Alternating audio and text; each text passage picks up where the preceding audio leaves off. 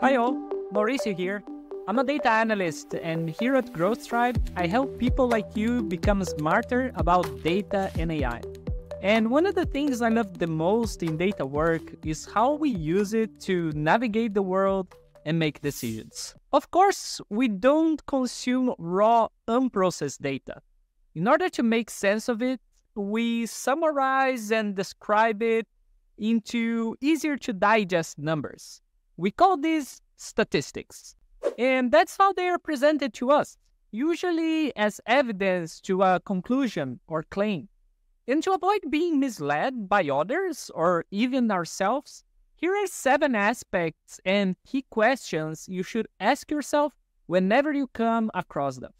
Number 1, credibility. What is the source? Is it credible? There's a big difference between statistics on the government's official website to a random person's website. 2, data coverage. What exactly is the data about? What is included, and is it representative of what is being claimed? A very small study with just a few college students cannot be proof of a phenomenon for the world's population. Number 3, clarity. Are the definitions clear? Are they consistent? Is the metric easy to understand? Counting the number of students in a classroom is very easy, but measuring their happiness is not. Number 4, granularity. What is the level of detail? If all you get is an average, it might not be telling you the whole story. A chart might tell you a lot more, but even they might have problems. 5, plausibility. Is the claim extraordinary?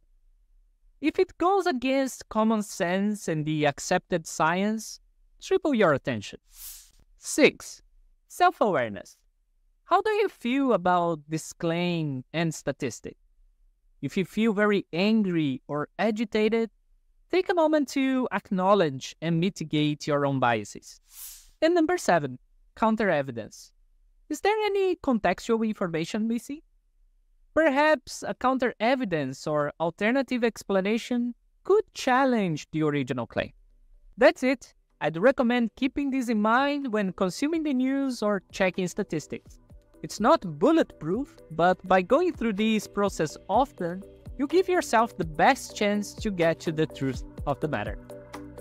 Good luck!